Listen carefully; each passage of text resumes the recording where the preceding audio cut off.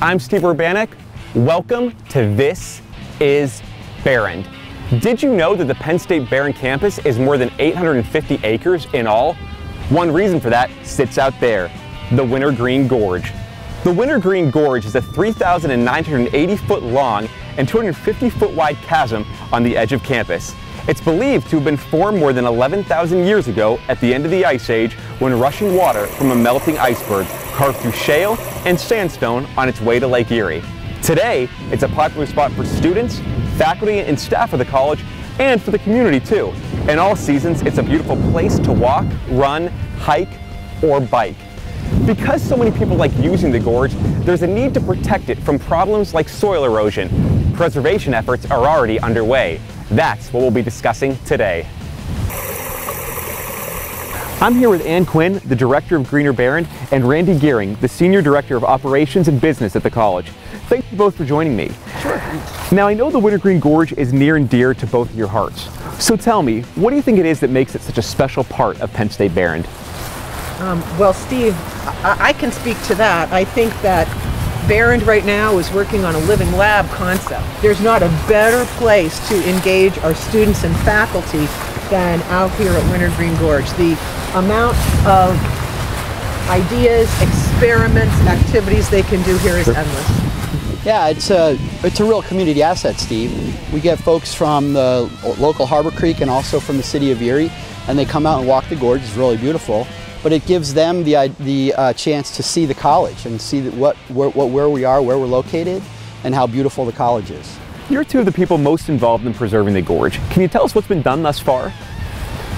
Sure. Thanks for asking, Steve. We started with a master plan, and we received grants for that in 2013. And since then, we've been fortunate enough to receive more grant funds to work on the implementation of that master plan. And maybe Randy could tell you a little bit about that.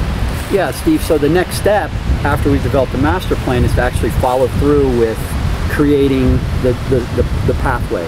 So to that end, we've hired a professional, and we're in the design phase to actually design the path that will go from Cooper Road up to Devil's Backbone.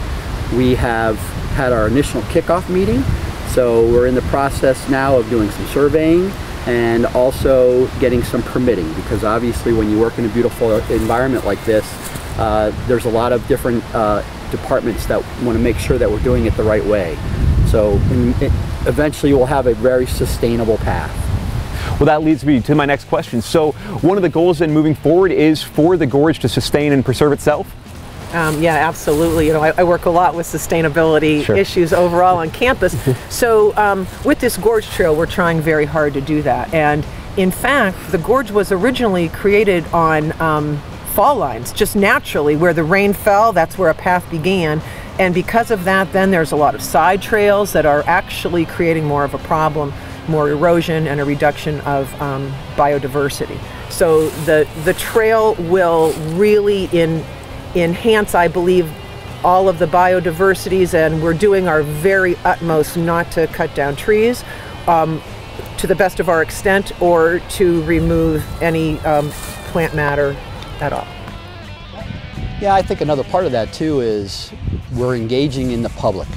It gets a lot of use, and what we ultimate goal is to teach people as they enjoy the gorge how to take care of it, how to maintain it. There'll be a lot of informational signs. There'll be signs about riparian zones. There'll be signs about how to treat it properly, pack in, pack out. The idea is that we get the community involved enough so that they care more when they're here, and they don't, throw their trash or graffiti or anything like that, and they help us maintain the path so it's sustainable and beautiful for everybody to enjoy. That's great to hear. This really is going to be very beneficial, not just for the campus, but also for the community. So, final question. Since you both are the experts, I have to ask, what do you think is the most beautiful view in the gorge? Personally, for me, I like to go into 4 Mile Creek, and I like to look upstream and downstream, and it is absolutely gorgeous. It is always different. You've got the moving water, the sunlight, the trees that are across the gorge. Every day it's different, and every day it's absolutely beautiful. That's a great question. As I was thinking about that when Ann was answering, gosh, I don't know that I have a favorite view. Certainly Devil's Backbone is incredible, the views that you get.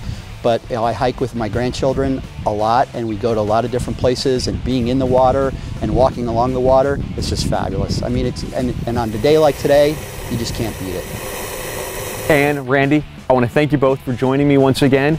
And viewers, take a look at the Wintergreen Gorge. This is Behrend.